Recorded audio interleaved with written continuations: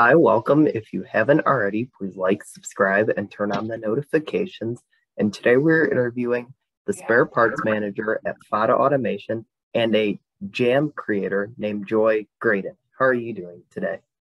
I am doing just fine today, Max. Thank you. You're welcome. What is your work schedule like?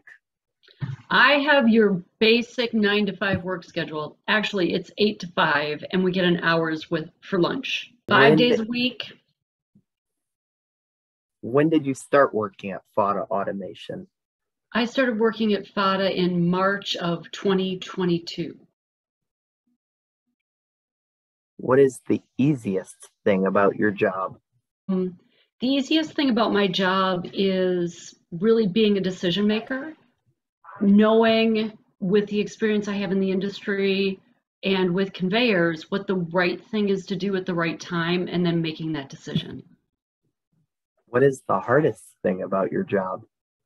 The hardest thing is um, sometimes figuring out what the right thing is the digging for a lot of it has to do with digging into old projects and drawings and knowing that I've got the right part for the equipment that our customer's trying to fix. What is your favorite thing about your job? I love conveyors. So this job allows me to use all of my knowledge about conveyors and really make sure that, and that's what I get to play in. Like I get to be the person that people depend on to get the right parts to fix their conveyors, and I love knowing that information. Have you been to any of the places where you fixed the conveyors? I have.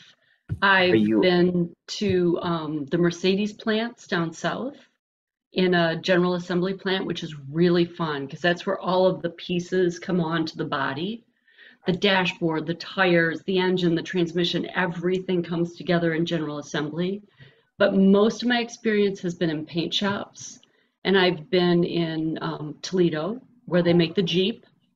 So Stellantis's Jeep is made in Toledo. I've been in Windsor, where they make the minivan. I've been to Jefferson North here in downtown Detroit and was the documentation creator for Mack Avenue, which is Stellantis's new plant downtown.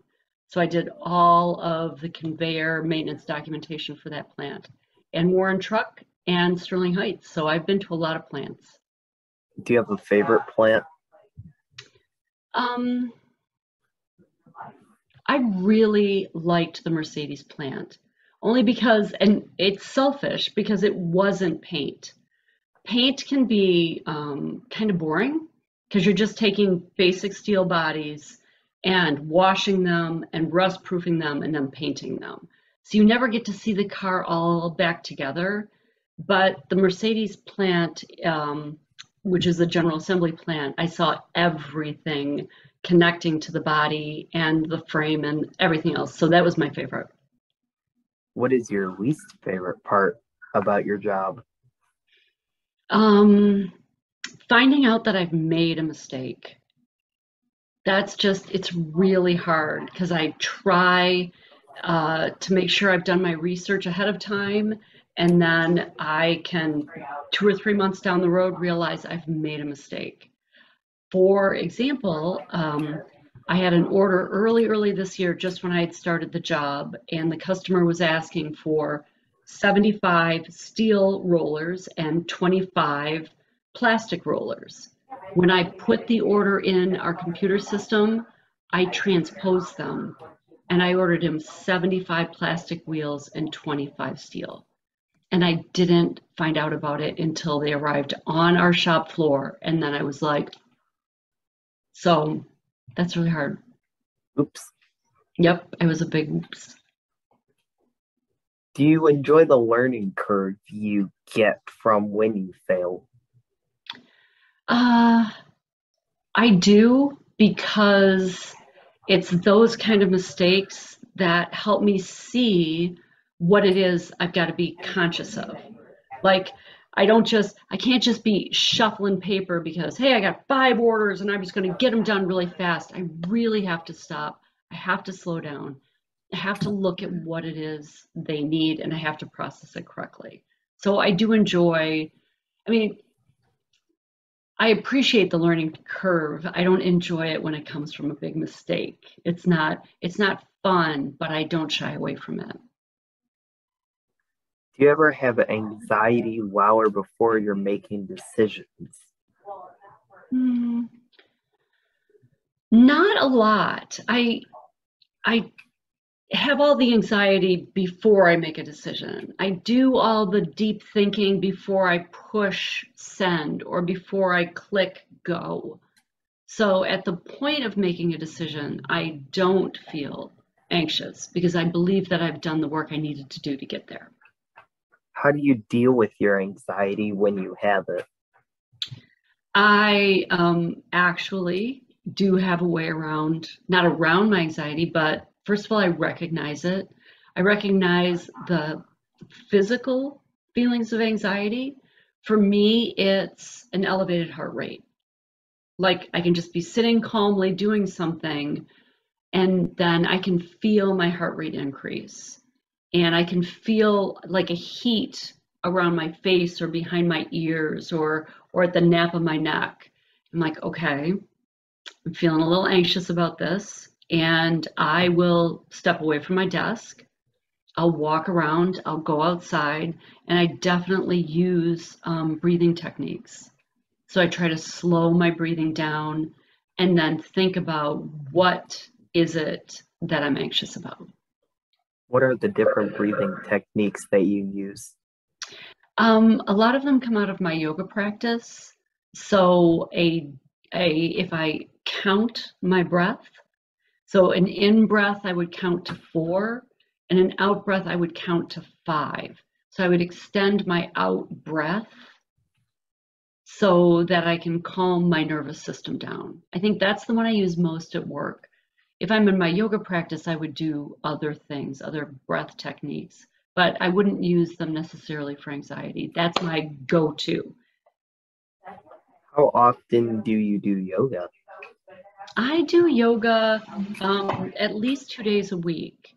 I'm trying to add an extra day, but in the summertime, I find that's really hard because I'm active. I'm having fun. I have a lot of plans and people to see, so I don't, it's really hard to get that third day in. Where do you do your yoga at? I actually found a yoga teacher, it was 50, about 9 years ago, and she doesn't have a studio. She's just a teacher that rented space to teach in.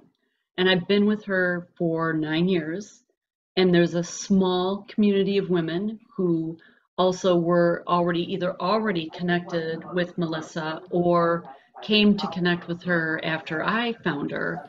And now Melissa doesn't advertise anymore. We're just a small yoga community, and she's our teacher. So we still contribute to the fees for rentals and to keep her as our instructor. But if I travel, whenever I travel, wherever I go, I find a yoga studio and I take class with somebody I don't know in a place that I'm not familiar with. Do you have a favorite stretch when you're doing yoga? Yeah, I do. Um, I think it would be a butterfly pose where you're on your back and your feet are together and your knees are wide. And sometimes I'll do that pose with a block under my thighs or under my knees so I don't feel too much of a strain. But I love the way my spine feels on a flat surface where it just kind of relaxes. You know, sitting is all it's a very forced position. But when you're laying down and your spine has the freedom to relax, that's probably my favorite resting position. What I is love your that advice? question. Thank you. What is your advice on how to deal with anxiety? Hmm. You know, I do actually think about this a lot, Max, because I have adult children who are very anxious. I have some friends who are very anxious. Uh, and it's hard because when someone is anxious, it's very hard to give them some words of advice. You know, the last thing you want to say to somebody who's anxious is, "Oh, you'll get through it. Oh, it's nothing." Because to them it is something, and it's not something that they're really ready to get through. So I think probably my biggest advice would be just take a deep breath. Just stop for a minute. Don't make a decision. Don't worry yourself into something more than anxiety, you know, because I don't know if you're familiar with anxiety that would lead to like that panic feeling or that panic attack. You know, just really stop, take a deep breath, think about, is it really that bad? Or maybe it's not quite that bad and you can get through it. What do you do as the spare parts manager? Oh, I do quite a lot of stuff. When a customer order comes through for parts, I get it.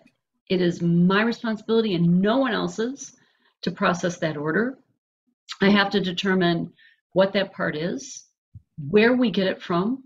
I have to create in our software an order in our system for that customer's purchase order. And then I have to create a requisition to the purchasing department to say, I need you to buy this thing for my customer. So here's your copy, here's my copy. And then I track the delivery of that coming in. And when it has arrived, the software tells me I have a number of orders that are ready to ship. And then I create some other documentation, basically shipping documentation. And I go out to the shop and I say, hey guys, all of this stuff came in for the customer. Everything is here. I validated it. I printed out all the paperwork. Now I need you to go ahead and ship it. And then they take care of the shipping and bring me back the confirmation of shipping. And then I invoice the customer. What is it like to be the spare parts manager? Max, I love this job. This is exactly the job I want. This is my last job. I will retire from this job. I just love it. I love, like, it's never, I'm not just selling widgets. You know, we don't have a catalog of parts. Every order is some new discovery. You know, there's some things that like, oh yeah, rollers, rollers, rollers, but there are some plants out there that are just really trying to find someone that can help them get the right thing. And I get to do that research. I get to go through the engineered drawings. I get to find vendors who can make things out of steel or out of a heavy plastic, either usually a machined piece that's going to help my customer out. And I just love it. I love digging into drawings. I love the investigation part of it and then fulfilling the order. And I do a lot of quoting too. So the other part of everybody always having orders, like here's an order, fulfill the order, here's an order, fulfill the order. Probably 40% of my day is spent quoting people on stuff that they can't find. So I get to go look for it and tell them how long it'll take to get it and how much it'll cost. What's your favorite discovery about your job? Or what's your favorite part of what you've discovered so far? Huh. Or I let me think, put that in well, more simple terms. What's your favorite thing you've discovered? I'm still working on one. I had a customer had placed an order last year in 2022 before I became a spare parts manager. And then in January, he called up and said, hey, I'm looking for my part. I'm like, I can't even find your order. So they resent me the order, and it was a small part. You know, if you've got this big drawing, like there's all of these things that are drawn on one engineering drawing, and there's one little thing over here in the corner. It was a little coupling, and it had a reference to a supplier, and I reached out to that supplier. They said, we don't make that anymore. And then I probably have asked 4 or 5 other vendor manufacturers to help me come up with something that will meet this customer's needs. So the process of it was never an easy answer. I had to engage with engineering. I had to engage with our vendor base. I had to engage with the original supplier. And now I'm engaged with a machine shop that's actually modifying. I bought something, they're modifying it, and then machining another little plastic sleeve that goes with it. I just sent a box out to the customer and I said, I don't know if this is going to meet your needs, but I want you to see it and I want you to test it before I send the order out to you. But I've been working on this for 7 months. Hopefully it goes well. I didn't hear back from him last week and I didn't hear back from him today. So I'm hoping that it's all good news. Let's hope it works. Mm-hmm. Who is your favorite person to work with? Ooh. There is a young man that was hired as the documentation person. So I originally hired into Fata as the maintenance and documentation writer, a technical writer, because that's also been my history in this industry. And but we needed a second person. So they hired a young man by the name of Justin Fought.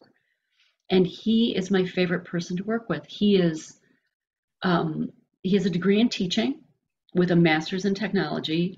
So he really gets technology, and I can have these great conversations about what technology should do for us in industry, in the workplace.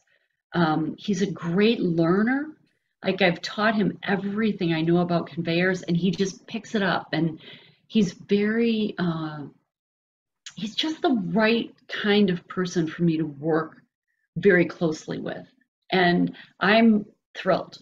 I told him he can't leave until after I retire because he's part of my exit strategy. Like I just want a Justin in my work life because I really, really respect and enjoy the work that he does so much.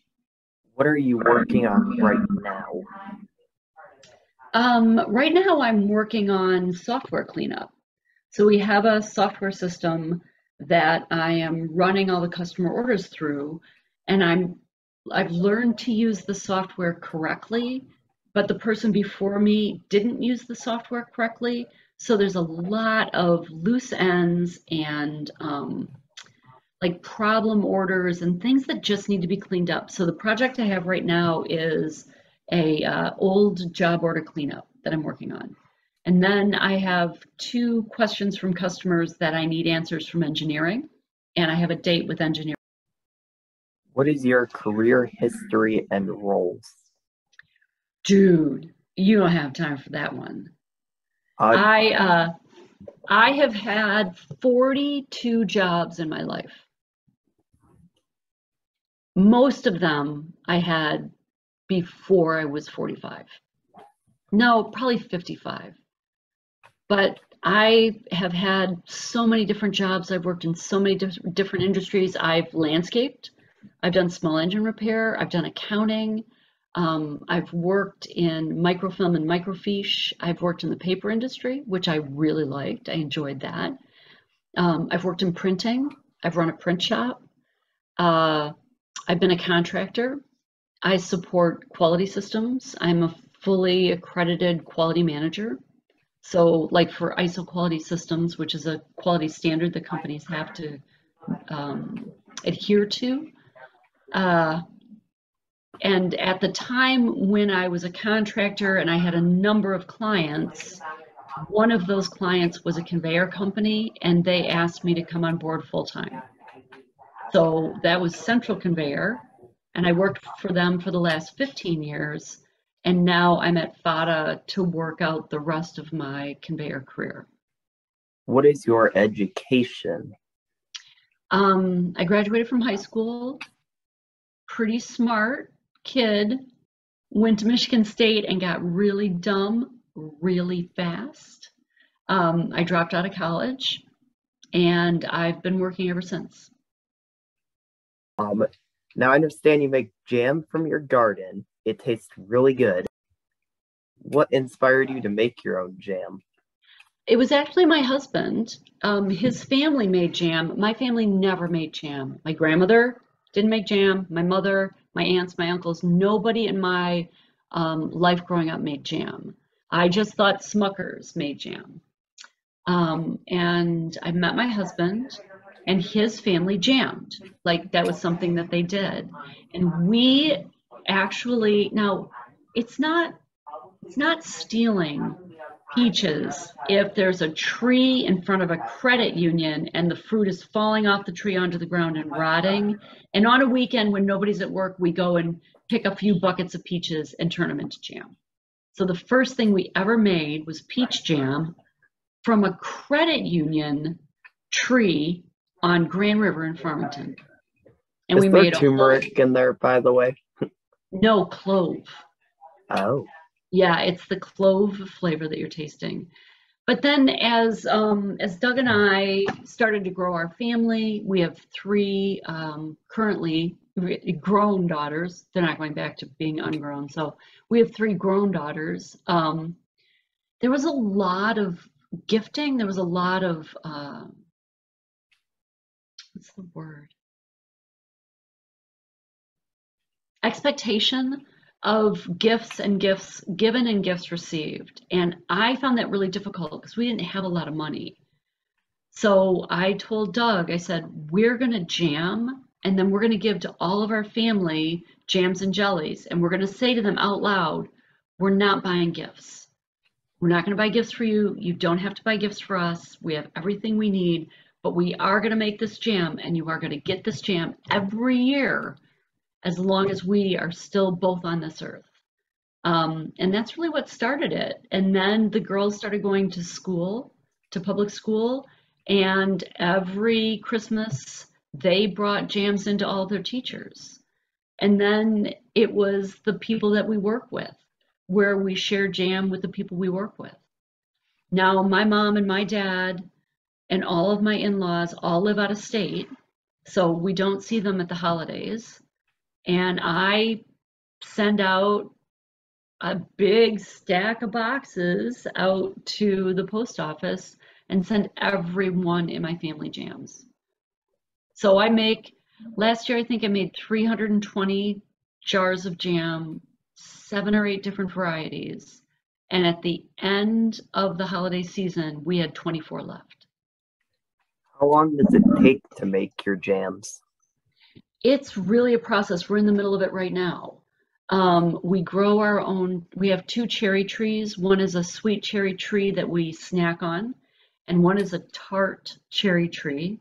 So we harvest all the cherries off our tart cherry tree. At the same time, the currants are all coming ripe on the east side of the house because we make a currant jelly. At the same time, the red raspberries are coming in as well. So there's a lot of work in harvesting because we harvest and freeze all of our fruit. And then in a cooler month like October or November, we do all the jamming. And the jamming can take, if I could work at it solidly without a break, so no work, like I have the time off, I've got all the time I need, I can probably do it in 7 or 8 days. But because I have to maintain a work schedule now, it takes me a month of doing stuff after work and really filling up weekends with nothing but jamming.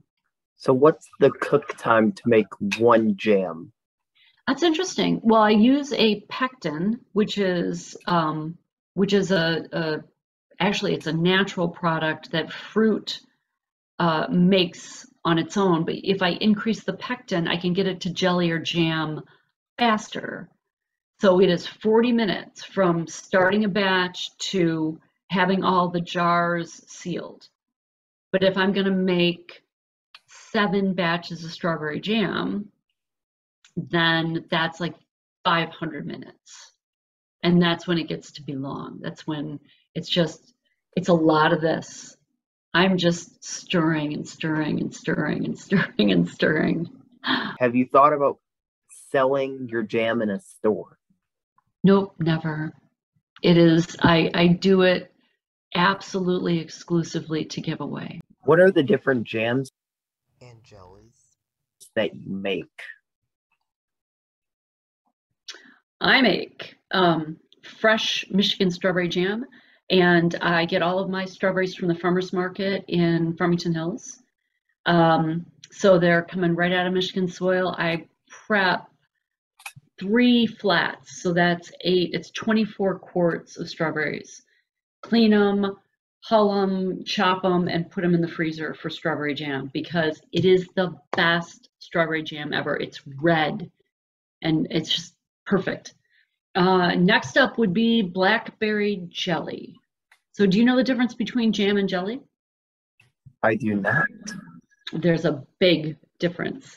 Jams actually are made with the full fruit, the juice and the pulp of the fruit, where a jelly is made simply from the juice. You're going to throw out all the skins, seeds, pulp, anything, any solids that come from the fruit. So Doug and I grow blackberries. It's a thornless variety of blackberry, which makes it really easy to pick. It's not painful. And we have plants that have been established for over 20 years, and they produce so much fruit. We can pick 15 to 30 gallons of blackberries off of our blackberry plants. No, I don't like a year where we get 30 because it's more than we can process. So we have started, because the plants are so healthy, we've started having people come over and pick off the plants during the height of the season.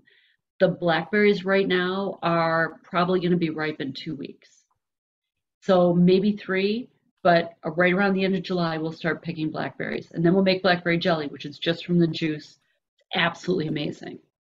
So sticking with jellies, we make red raspberry jelly. We grow our own red raspberries in a little secret spot right behind the blackberries, and they're in season right now. So I've already harvested a full gallon, and I'll probably get 2 more off the plants because they're so heavy laden with fruit. So jellies, the next one would be currant jelly. Currant is more of an old fruit. It is very, very tiny. The actual fruit is about the tip of your pinky. So it's a very small small round fruit. It has very little juice. You need a large volume of currants to make a batch or 2 of currant jelly. So it's always a micro batch or a smaller batch for me. Doug's been tending currant plants probably for about 7 years now. And he does all the currant picking because I don't like the currant plants. They're hard to pick. They're really finicky. So he does all the currants. I'll make the jelly, but I don't pick the currants. So let's see, there's jelly. Oh, so there's a fruit that is native to Michigan. It's called a black raspberry. So it's the small berry that you'd see if you were out camping or if you were out in the wilderness somewhere going for a hike. It's a dark berry. I've made jelly from those as well, but it takes about 2 years to find enough fruit because it is a wild fruit. It's not nursery stock. So that one is a little rare and everybody loves it. When it's available, I usually make it in a smaller jar so that more people can have a taste of it. It was with strawberry, blackberry, all the jellies. So now to jams. So cherry jam is always made with a tart cherry because that's what gives it that really that good cherry pie flavor almost. So it's a little bit tart. The sugar sweetens it up in the process, but probably cherry jam is my favorite. And this year it will all be off of our tree. We don't always get that kind of production off our cherry tree. If I don't, I buy from a local farmer who grows all his fruit in Coloma, Michigan, on the west side of the state on Lake Michigan. So if I purchase fruit, I purchase it harvested from Michigan. All my strawberries, all my cherries, and the last one is peaches.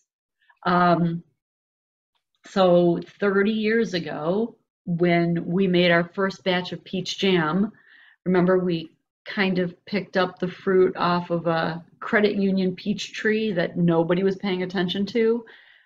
Since then, we've tried to grow peaches, but we can't really get a good tree. We've got a peach tree in the back right now. It has not produced fruit, and it's probably been back there 5 years already. So I don't think we'll ever be able to grow our own.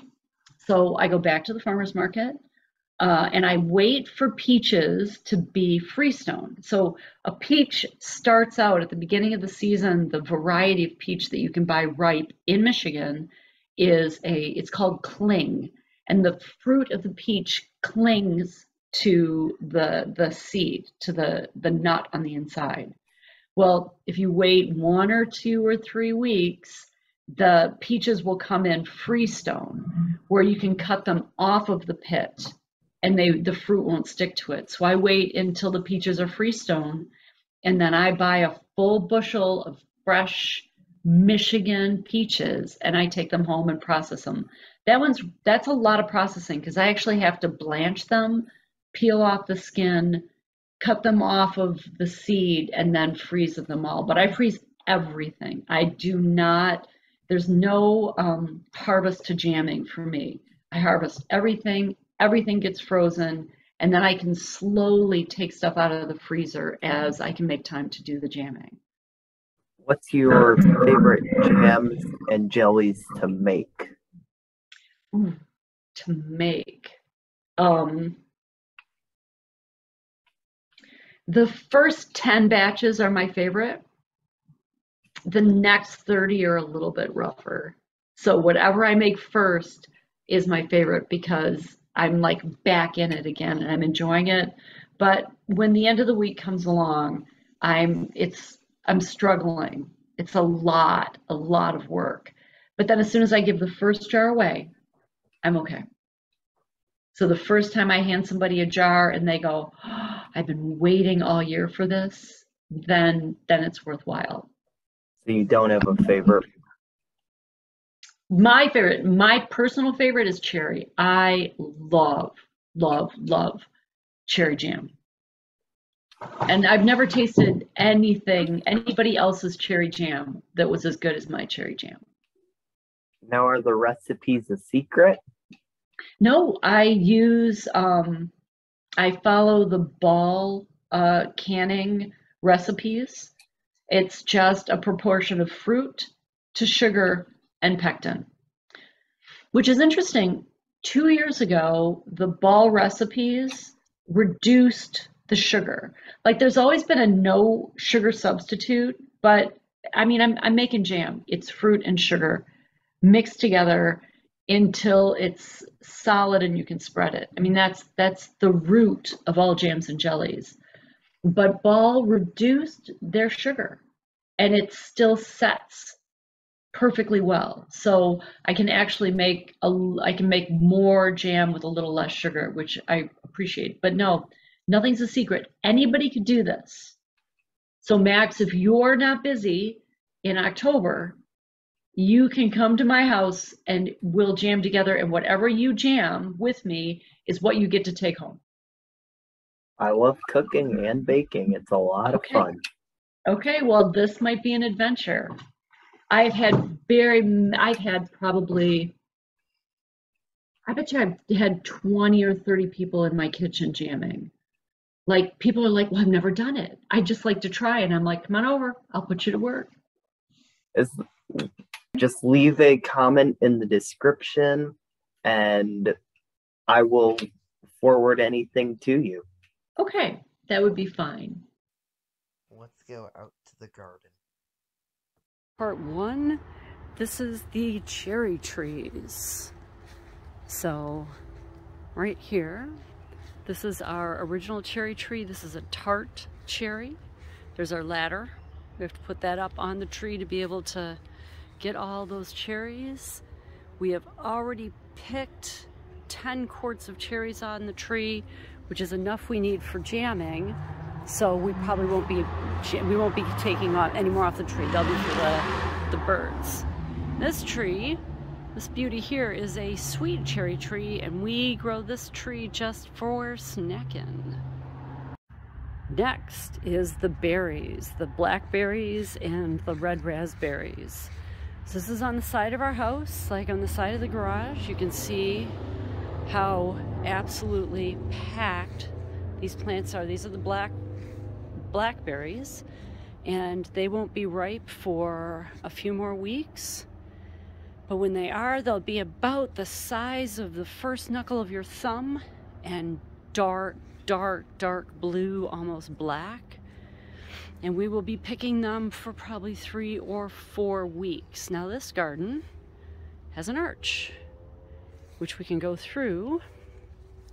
And on the other side of this arch is the red raspberries. And you know, I should have taken this before I picked, but I just picked a quart of red raspberries off of these plants. These are the rest that are left on the plant, so we'll be harvesting these for another 2 weeks as well. So the red raspberries will be finishing up as the blackberries are starting. So these are all of the red raspberries. And then you turn around and here's the other side of the blackberries. So it's not a lot of space, but we do a great job of growing in this tiny little space that we live in. Okay, the last fruit that we grow for production is currants, and I told you this is an old plant. So these are on the east side of the house. I gotta slip through the gate here because we have terrible problems with deers. And these are the currants. They grow all the way along the house on this side. There are black and blush and red currants. They go all the way to the end here. And I can come down here. I'm going to give you a close-up of what a currant looks like. That is the fruit of a currant plant. It's very small. Here is my finger for comparison. So that's about how big they are. And this is all that we grow. And I would like to thank you for joining. I've had a lot of fun, and I will let you know sometime when I'm not super busy. In the fall.